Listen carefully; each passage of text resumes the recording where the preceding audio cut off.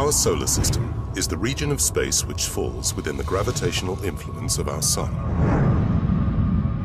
The solar system is thought to have begun forming about 5 billion years ago from a giant spinning cloud of gas and dust.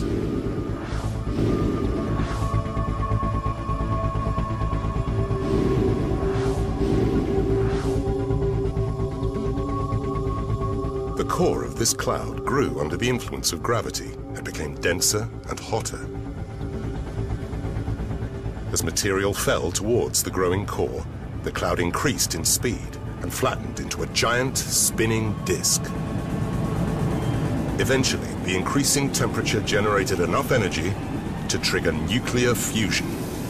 This fusion marked the birth of our sun.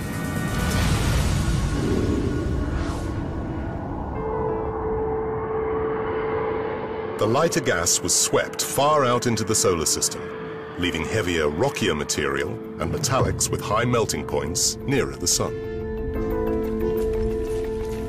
Molten metal and dust particles stuck together to form clusters, which in turn stuck together to form rocks. Mutual gravity caused these rocks to come together, eventually to form planets.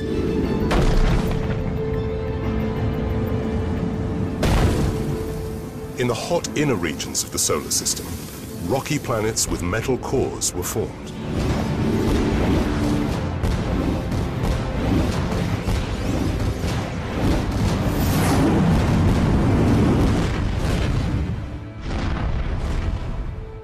In the colder outer regions, things were different.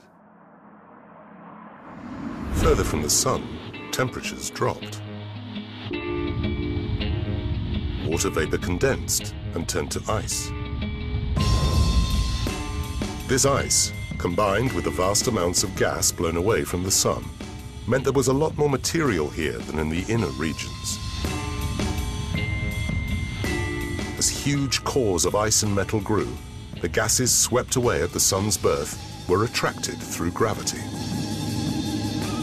When the accretion of most of the ice and gas was complete, we were left with the gas giants.